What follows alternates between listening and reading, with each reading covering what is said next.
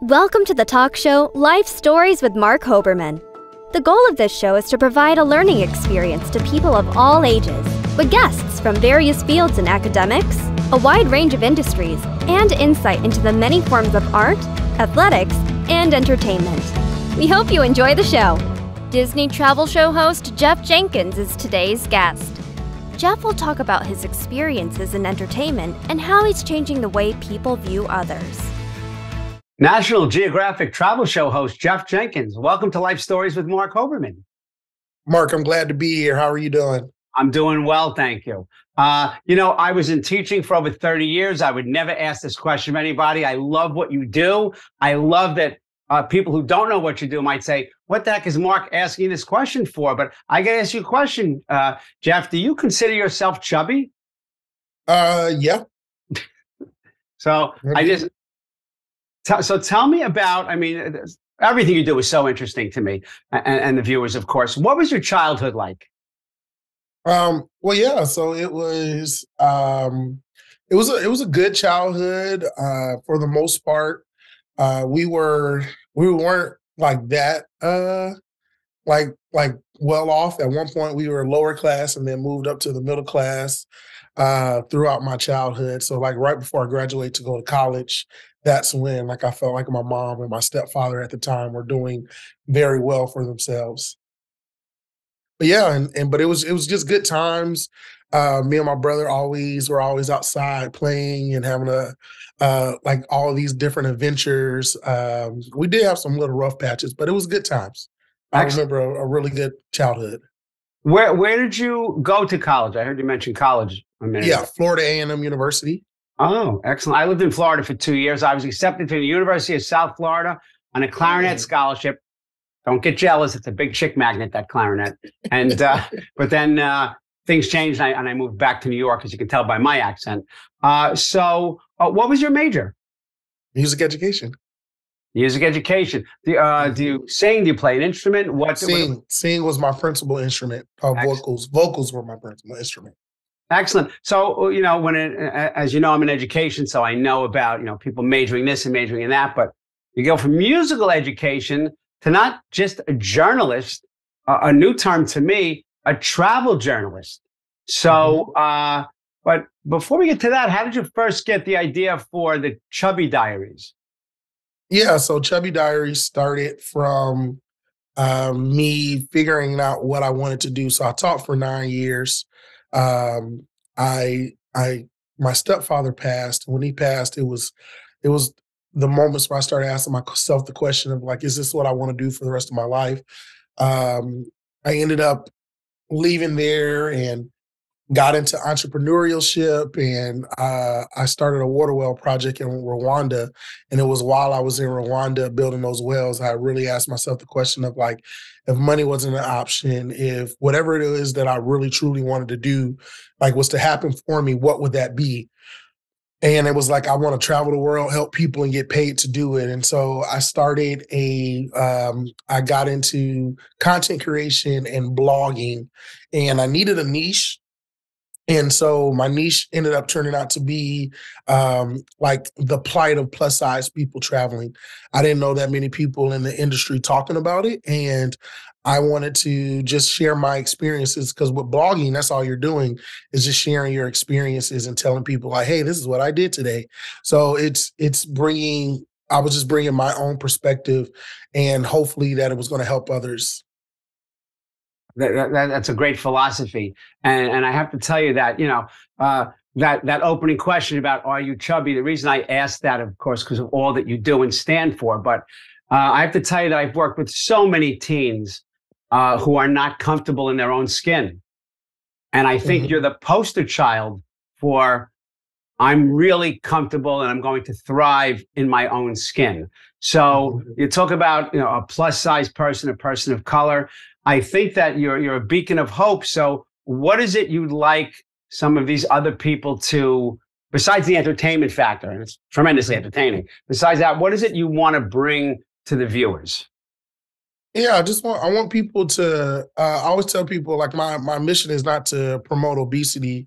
My mission is to promote and motivate people to live life now, no matter their size. Like, my uncle, he one day told me, he was like, "Hey man, why don't you just teach people how to lose weight, and then you don't have to do like this platform?" And I was like, "Well, there's so many other platforms out there that are teaching people how to lose weight. Uh, you can live your best dreams once you get to a certain size." And I was like, I want to talk to the people where they're at right now. Like, and I think I wanted to humanize this and show people that they're human and they're having a human experience.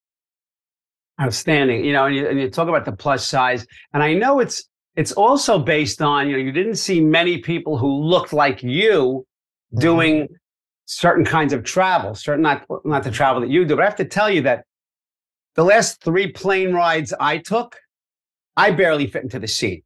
Yeah, I don't know what they're doing to get the money back from it feels COVID. like they're shrinking. They're shrinking those seats. They must be, because I'm the same weight I've been the last 5 years.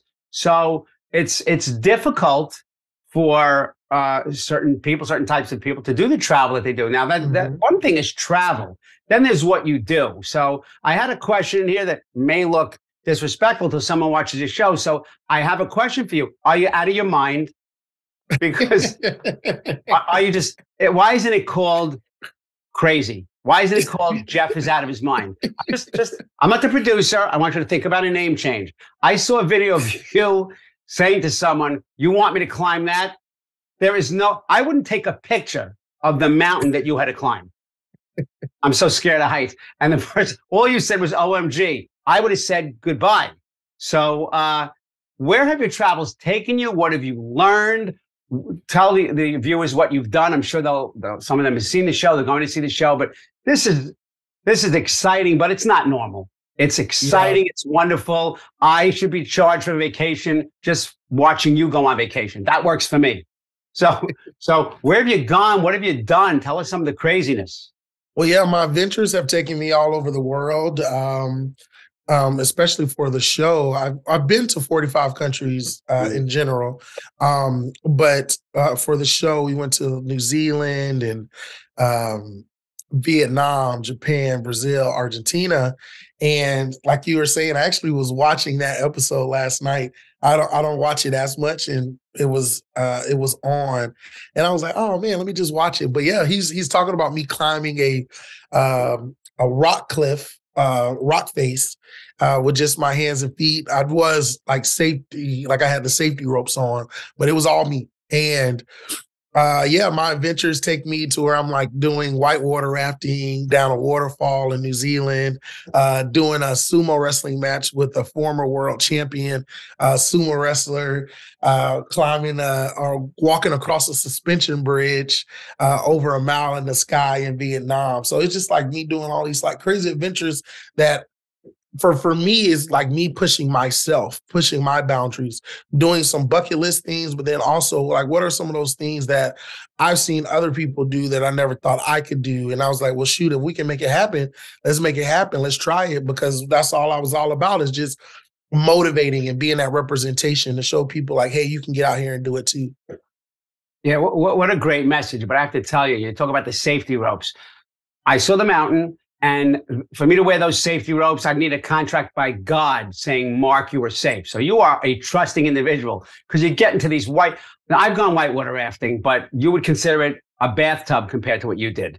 So, Yeah. flying out, I mean, it's just some crazy stuff. So I have to tell you that, Jeff, on my show, I often talk about the story behind the glory.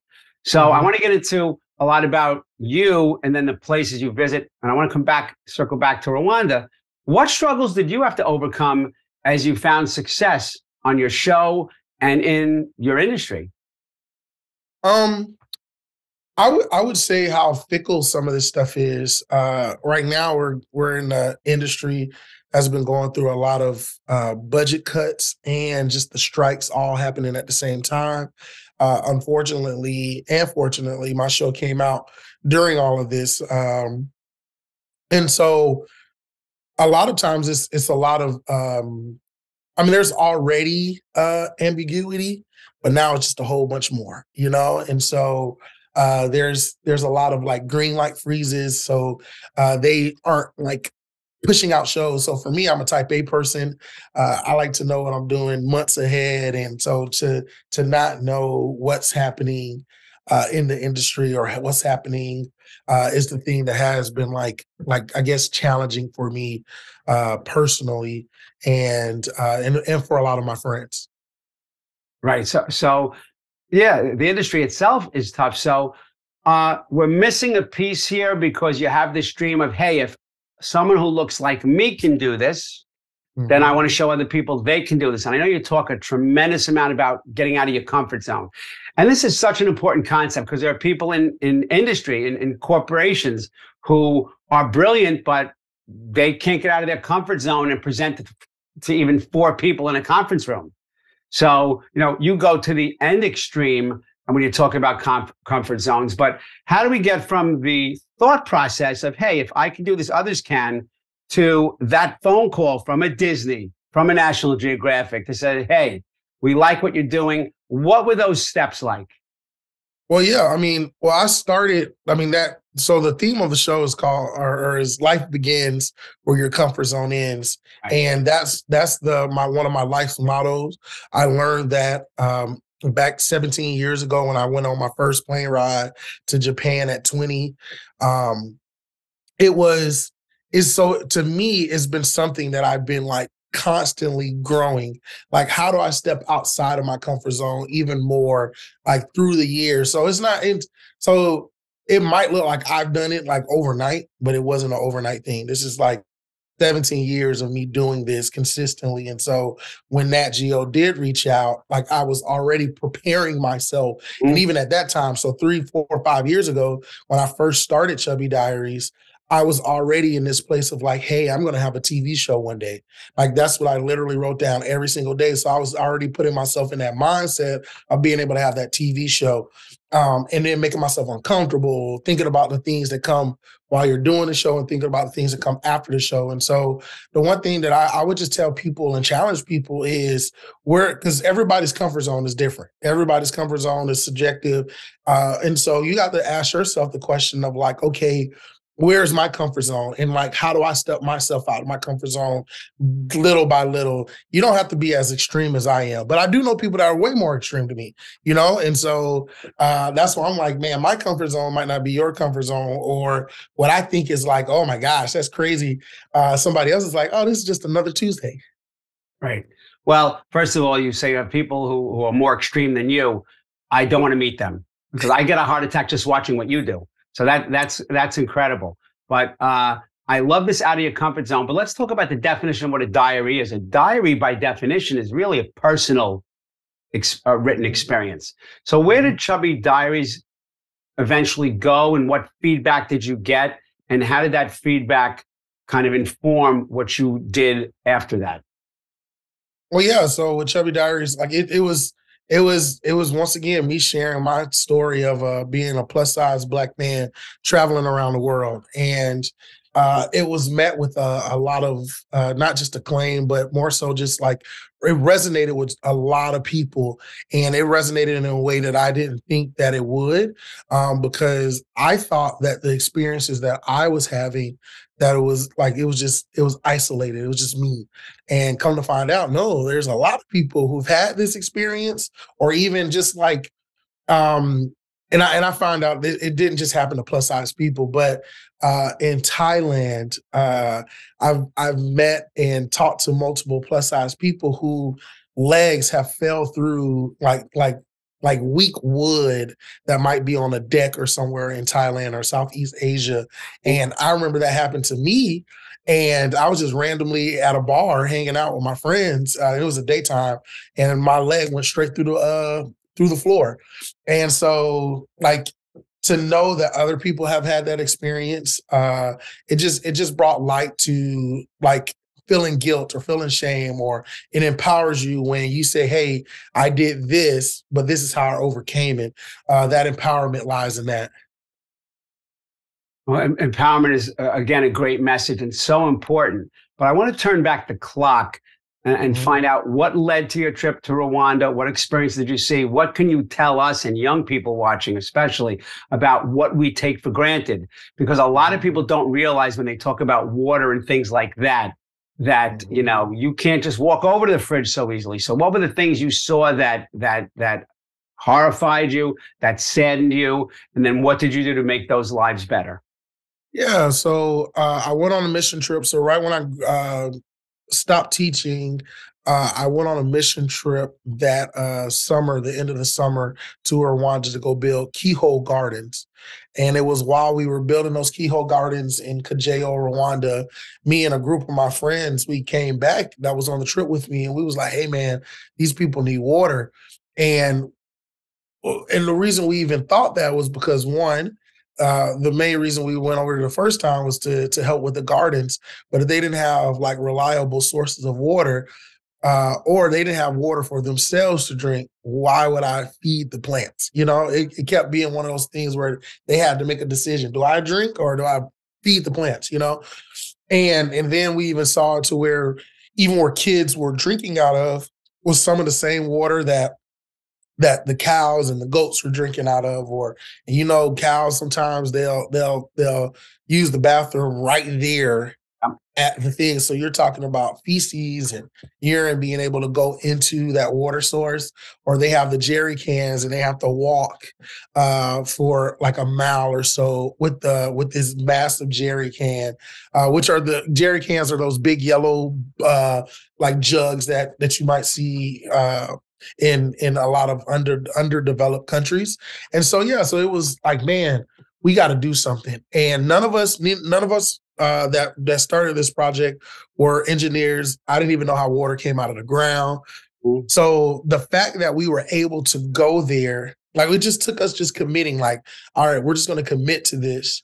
And we've seen what we've seen, so we're going to commit to it, we figured it out, you know? And so we even found an organization that was doing exactly what we wanted to do. And all their whole job was to train other people to do and how to build wells. And so the fact that we were able to do that, that's what gave me the encouragement to keep doing or to even pursue the career of travel. Well, you know, giving back to others is definitely, you know, so important. It gives you such a good feeling, as you know. And now you've taken this further, but what kind of feedback have you gotten from plus size people or people of color or people who, for whatever reason, felt they couldn't do certain travel arrangements the way you did? They couldn't do certain trips the way you did. What kind of feedback did you get? I'm sure that fuels you even more. Yeah, I get a gambit of feedback. Like it's always different. So, I mean, I've heard people say like how inspired they are by what I'm doing, or, hey, I remember episode 2 of your show. I watched that episode. One of the challenges in there was like to go sumo wrestling, but I had to take off my shirt. You had to do it shirtless. And I've never taken my shirt off in public. And even to think that one day this show could be presented to millions of people, I was very hesitant to do it. And so the fact that I did take it off inspired other people to be like, you know what? I'm not going to allow shame or how people may think of me. I'm going to take my shirt off. This is the first time I ever took my shirt off in 20 years, you know? So it's stories like that have been very encouraging. People getting out of their own mindsets or just their own thoughts about like, oh, I can't do that, but you know what? I can do it now. I didn't even know that scuba diving was an option. So now I'm going to add it to my bucket list because I do a lot of scuba diving. And so to see people see their paradigm shifts like change, like it's one of those things that is been very cool to see. Oh yeah, and again, it's all about stepping out of your comfort zone. But again, you talk about being shamed. There's fat shaming. We're in such a society now where there's so much judgment on looks and things of that nature. And I can tell you that it's tremendously harmed the teen community. Yeah. Bullying way up, teen suicide way up. So what advice would you give to a young person who is struggling as they work towards their passion, or just struggling out of bed and just I think that you have so much you can offer. What advice would you give to teens holistically? I would say this. I loved how some of the most successful people that I've been studying and being around and stuff like that, I found out very quickly that almost all of them have affirmations, and they find ways to be encouraged. And there's one statement that says, motivation and encouragement is like a shower. You need it every day. So it's like you need encouragement, and a lot of times you think people are willing to step up on their own, and they're not. So I recommend people finding ways to be motivated and encouraged daily. Find people like myself and others that are on like social media. Find ways to affirm who you are, what you look like, and to not fall into the trap of, oh, like, look at all these haters and things like that. Like, don't get caught up in like what the haters are doing or saying about you. But it's tough. It's really tough, and especially if you think that that's the only thing. I know speaking up sometimes also helps. I used to, one thing is like, for me, because I used to be a high school choir teacher and stuff like that. So I would be in high school. So I used to always see this stuff. I learned very quickly, like, if you can just eliminate, well, because a lot of times, especially if you're like plus size, if you just automatically be like, what, are you going to tell me I'm plus size? You're going to tell me I'm fat? Like, that is that whole combo. Like, they just stop, And so it's sometimes, though, it takes some of those measures to tell people to just to mind their business, but to also just be yourself. I'm learning, even as adults, that's one thing that I've learned from a lot of adults that have seen my progression, have seen my success, is that they like, man, Jeff, it looks like you're just being you and not trying to be somebody else. And in return of you being you, the success continues to just grow. And that's one thing that I'm learning about myself. Just continue to be me. There's something about me that that it can be a benefit to the world. Let me continue to hone into that. I have superpowers. So instead of worrying about the things or trying to make myself more well-rounded, how about I just work on the superpowers that I have instead of trying to do everything else? And so that's what I truly, truly work towards. Well, what that's great what advice. students should do. Yeah, what great advice. And I love the fact that you taught others in the classroom. Now you're teaching others on a much more grand scale. But I want to thank you so much for sharing all that information and your story. But I got to ask a little gossip. So we see what goes right on the show. Can you walk us through some things that were edited and that things that didn't go so well on the show? Did you fall out of the boat? Did you hit your head on the rock? Because I refuse to believe. I mean, I almost got injured watching you. So let's hear a quick story about that if we can in closing. Well, I would say that like there were, I would say, a lot of stuff. It wasn't that it wasn't edited. It just wasn't, it didn't even make it in, is what it was. So we're talking trying to fit hours upon hours, hundreds of hours per episode into 44 minutes is really, really tough. So a lot of that stuff just didn't even make it in. So you didn't get to see all of the climbing and the hikes that you had to do. I'm over there about to die because I'm like, not only I already had to hike in to get to this waterfall, I had to do all that crazy adventures while I was there. And then we got to do that same trip back out that takes 45 to an hour just to get back out. So you're talking about how miserable that part is. When I did the whitewater kayaking, they edited it in a way to where, I mean, they edited it to show that it still was severe, but they didn't put everything in it. And that was one of the times where I thought I was a goner. Like I was unalive. I thought I was going to be unalive. And so, yeah, it was that, and that scene was very traumatic for me. I think people even bring it up. I think about it often. But it was like I was like drowning. I had this massive bruise on my thigh. I didn't even know bruises can get that big, and they do. I've seen it. And it was a lot.